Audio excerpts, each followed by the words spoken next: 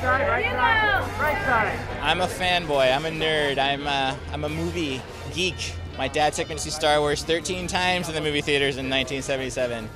This is the dream, to be at your theater in a huge movie for the awards ceremony possibilities with Sandra Bullock and George Clooney. Yeah, no, I'm in heaven. I play Hugo Barco. He's the campaign manager for Senator Castillo.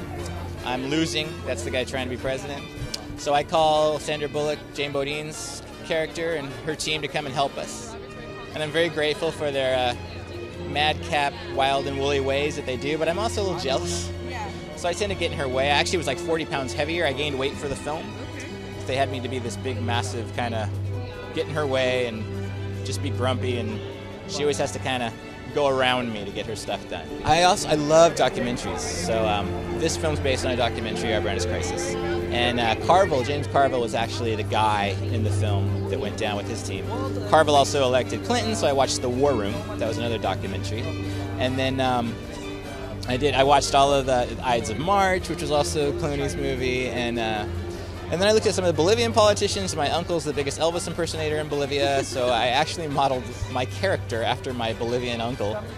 I did. You know, Bolivia means so much to me, and that the fact that the movie takes place there in that country. My father was a big Latin trumpet star there. He passed away 20 years ago. My uncle is, like I said, the biggest Elvis impersonator.